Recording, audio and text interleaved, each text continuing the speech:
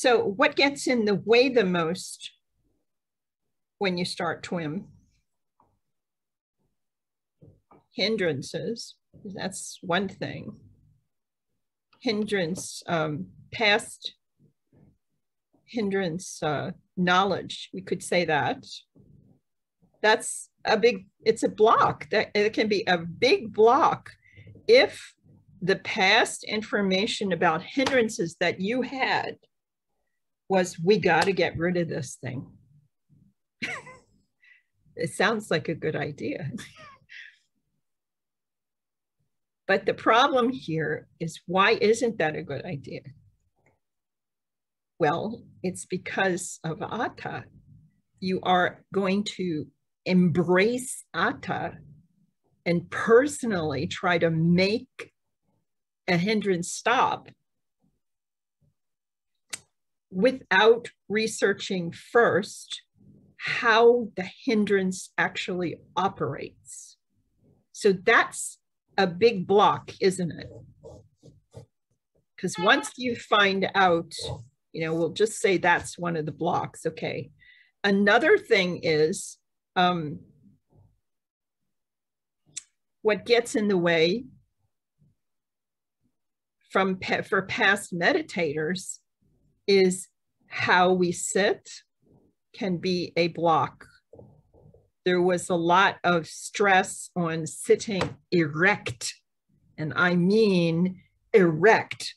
Stiffen the spine, absolutely straight, like this, the whole entire thing. Not necessarily a good thing, doesn't help the energy to go up the back and down the front if you are too tight in the spine, blocks that energy flow. Another one was, it's okay to move and change position. That's another one that is a forbidden, meaning it's just not okay to move at all. All right, that was one of them. A good one I ran into that I didn't expect once, it's okay to keep my eyes open. To keep my eyes open. Now, I think this, I'm not sure how it happened, how it started in the tradition this came from, I don't know. But obviously when people close their eyes, too many people were falling asleep, which is what I was told by them. I'm not making this up. And so the best thing to do is keep your eyes open. So if you don't explain there's actually something to see inside, well, you're just going to follow instructions and watch that. And when that ant, I walked in accidentally, and there was a class going on with 30 people with their seats facing the walls, and they were just staring at the wall. The only problem is the ants that come across, you know, and then your eyes are open. And this was a misunderstanding about secluding yourself from sense pleasures and then examining for yourself, how do sense pleasures happen? And if you were able to watch what's in front of you, you're definitely, your eye's going to do it automatically. Grab a hold of the ant and follow him off the screen and then come back, you see? So these people weren't going anywhere, but except they were being calm, sitting still, reaching a form of temporary tranquility without any personality change, without changing anything in behavior patterns or relationships or anything, but they were relaxing, you know? And if that's what they want, in Washington, D.C., that was something that was very, very valuable with any kind of meditation, stopping the movement from being during the daytime where we're struggling by living in the belly of the beast. That's what we called Washington, D.C., the belly of the beast. And it was a vibrating, high energy, functioning madness that went on all day, no matter what building you were in, no matter what was going on. When you got on the street, you felt it all around you, the tenseness, the fear, the anxiety, the greed, everything all wrapping around you. So sitting anywhere where there wasn't any noise, there could not be any noise at all, with the lights dimmed, they like to even come and stay late and turn them out and sit in the dark, was totally and functionally something for that pause in their life and to relax. And there's nothing wrong with it if that's where it's going and that's what you want. Okay. But as far as progress, the way we think of it towards the actual objective in Buddhism, we're not going anywhere. You see? And so you don't want to move at all in your position, and that was happening. How to sit was sometimes, okay, another issue was pain. Somewhere, sometime, we lost the information about meditation pain and physical pain. We lost it. And when we lost that information, which you can test for yourself to prove, I'm not telling you something that's bogus, okay?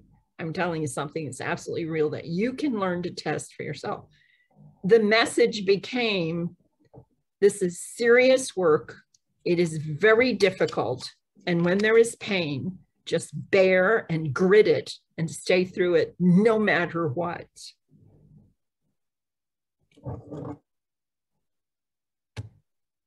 No knowledge of pain. Okay. So these are the things that get in the way. And you can probably think of some others. And the biggest one is hindrance knowledge, of not having information about the root cause of hindrances. But just above that one is, how do they operate? How do they live? How do they originate? How do they exist and disappear? What feeds them? And once you learn that, you have to it's like making a vow to yourself when you sit down. No matter what arises, I will not move. I shall not move. I shall simply stay still. If there's nothing in my mind, one person said what bothered them more than anything for a number of years, okay, was that when they got to a place where there was absolutely nothing, it drove them crazy. And this was a high energy, I'm in charge person, you know, organizer structurally at work, managing everybody. And then when they went home to sit, the very idea there could be a place that existed with nothing I have to make work, it was the biggest barrier they faced. So finally they looked at it and saw clearly they were doing that. Didn't want to admit it before. Now, I will tell you a story about that, just so if you ever teach somebody that's like that, you can assure them of this. And this comes from Ajahn Chah. He had someone once come who was getting instruction, or he was teaching a retreat where this woman existed. She was from New York City. And she was very like this, very busy all the time. And he could see that no matter what happened, she was not going to let go of this. He finally decided, first, as a middle platform, before I tell you, just don't let anything come. If you have to have a middle platform, here it is. You have a blue trash can here. You have a pink trash can here. You have a silver one up here, is what he said. The blue trash can, this one over here, the blue trash can, that is from everything that happened in the past, even today. And if anything comes up in your mind and you can say, I'm going to tell you, you can only label these things 3 ways. It goes in the blue trash can, the pink one, or the silver one. That's it. Then leave it alone and start to do what I tell you for the meditation, he said. So in the blue trash can, anything from the past. In the pink trash can, anything about the future. And the silver one is where some people will break out of their sitting and get a book real quick because they thought of the solution for something. And he assured her, if you just put that in that silver trash can right here, it's going to come back to you after you're finished meditating. And those things did come back. She said that later. Those things did come back. He knew what he was talking about. These are the 3 different types of things that will come up. And after a little while, this was like a month retreat, and after a week or so, she said, I don't think I need the trash can. He said, good, then tell me you're not going to move for anything and just let it be. And she did, and she made progress. Now,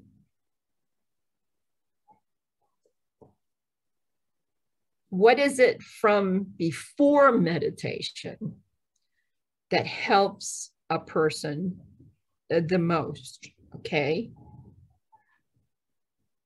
That was the other question. And, you know, I watched what we were doing for a number of years, and I said, there's got to be a better way to talk about this. Now, I will tell you the shock of life in the last year. Just not recently, but about 2 weeks ago, I took out a whole bunch of charts from 3 years and looked at them, okay, for what's been going on in India.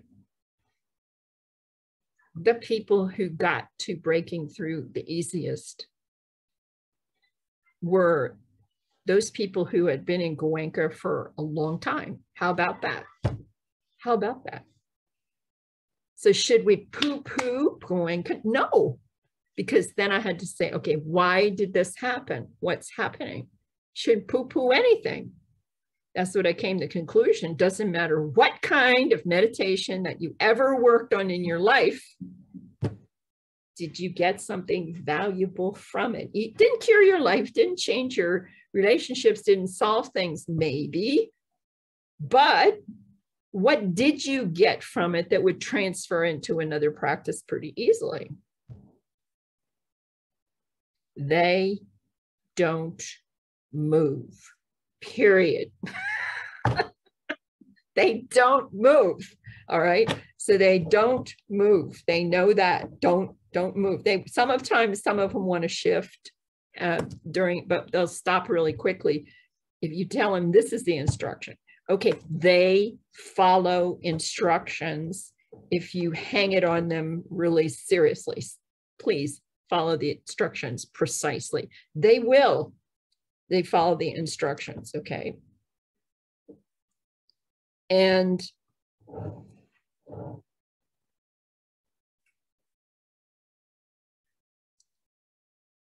they take about 3-4 days, usually, sometimes 5, but usually 4 days, 3 or 4 days, to let go of the breath, because they honestly are ready to consider how I explain it to them when I talk to them about an object in meditation.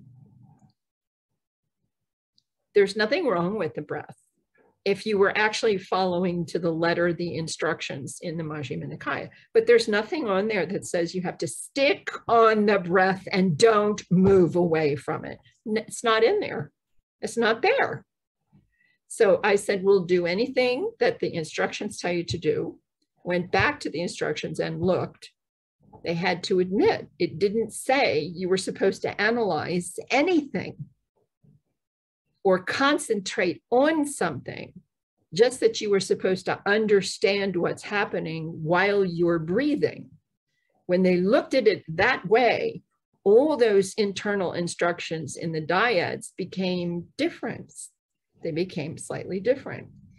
And the other thing is, I told them the true story of 2 people who came to a retreat once, 2 ladies the same age. They were in maybe about their 40s. And one in the morning showed up and one in the afternoon, after I asked Bhante a particular question. I asked him, have you ever experienced a breathing meditator who believes that if they did anything else, they would not be able to breathe? Has that ever happened? And if it did happen, I said, what did you do? And he said, I have, and maybe you will. And then that morning, a woman came in and said, I cannot do metta. And I listened from a distance. He was interviewing her. And he said, why? And she said, because I am totally convinced if I practice metta, I won't be able to breathe. And I was behind her. It seemed so funny to me, but it wasn't funny. She was very serious.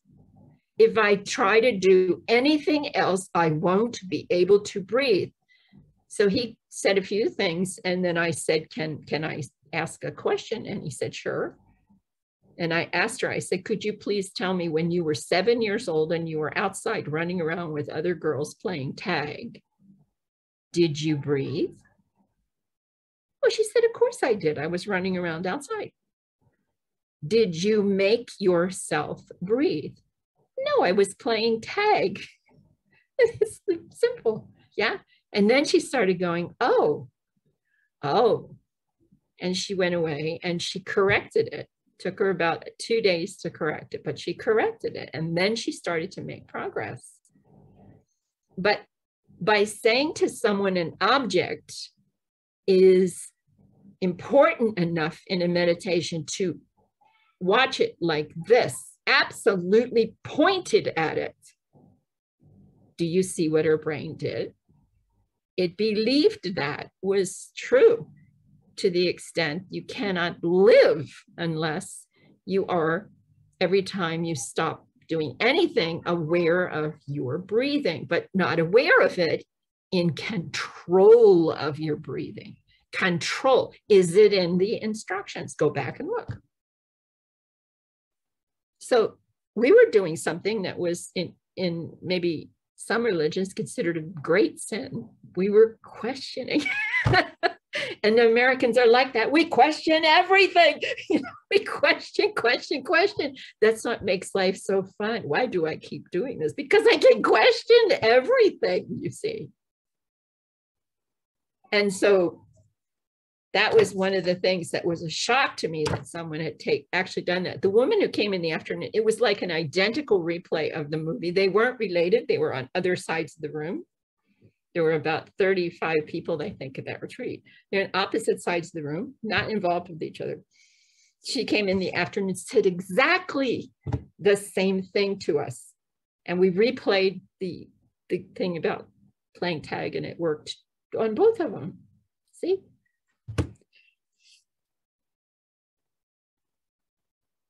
The Goenka student is devoted to keep going with something.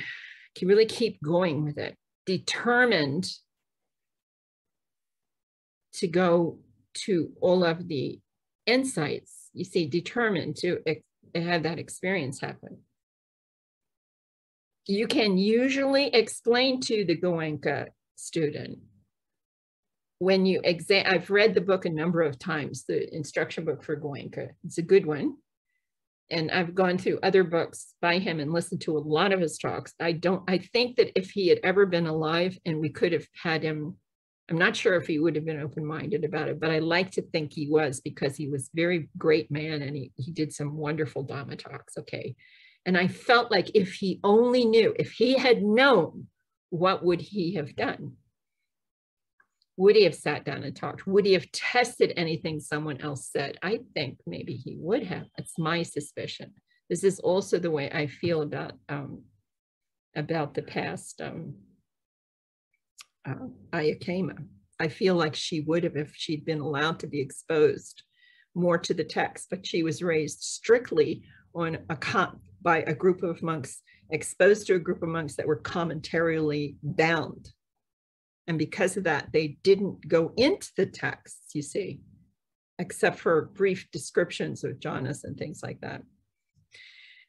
What is it from the meditation that helps you the most are what we're talking about. And so how you sat, how long you can sit, those things, if you've developed time for sitting, you're in good shape, and you probably can transfer that over. We ask you to do strange things. What blocks you the most from other meditations is do not smile. Okay, do not smile. Okay, do not smile. And,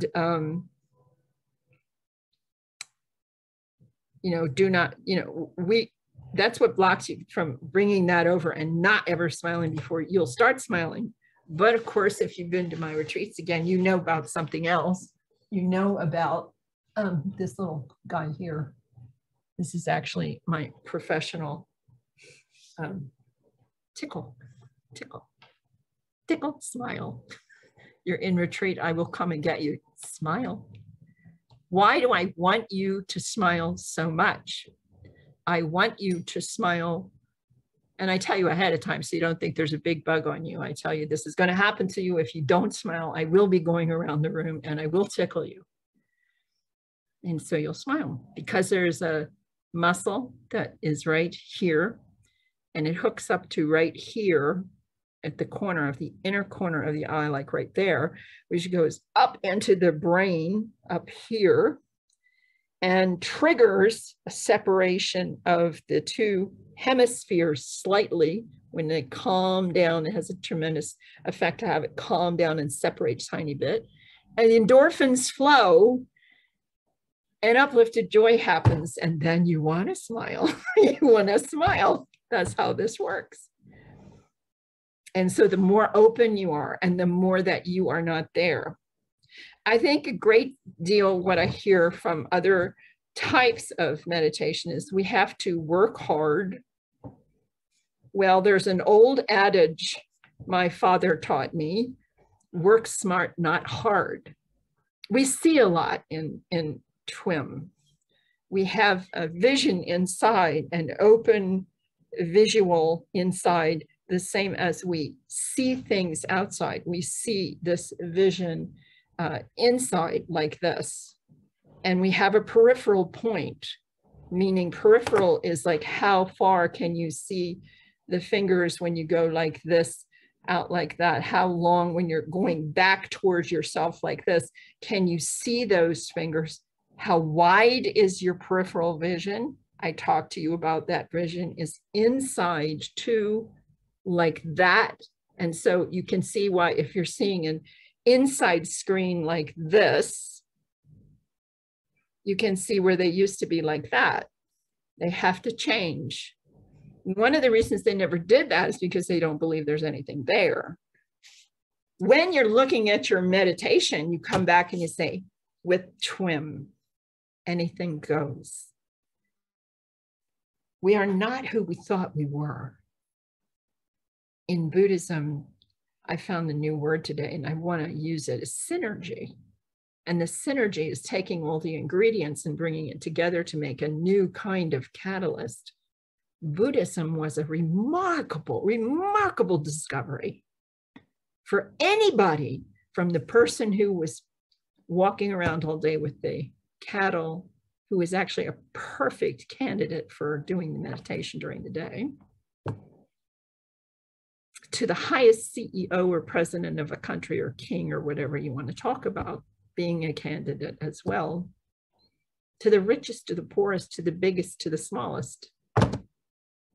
Anybody can be still, close your eyes, and start to see how things work and not interrupt anything. Don't compare it to anything else.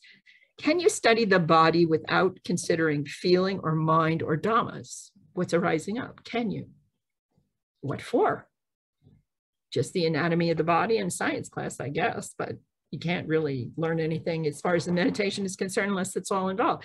Can you say, can you actually spend months on just feeling and say, feeling is my object, nothing else? Not body, not mind, not dhammas. No, of course not. You can't. Can you study feeling without your body, without your mind involved, or without dhammas? No, no. Can you study mind without body feeling and dhammas going on, phenomena arising and passing away? No, no. Can you study just the phenomena without body, feeling, or mind? No. So in a way, that one's almost like 4 circles and another molecule. You can meet and greet the parts of faith, energy, mindfulness, collectedness, and wisdom. You can meet them individually. Meet and greet the neighbors if you want, but you can't live with them for 20 years without getting to know how they function and how everything operates, can you?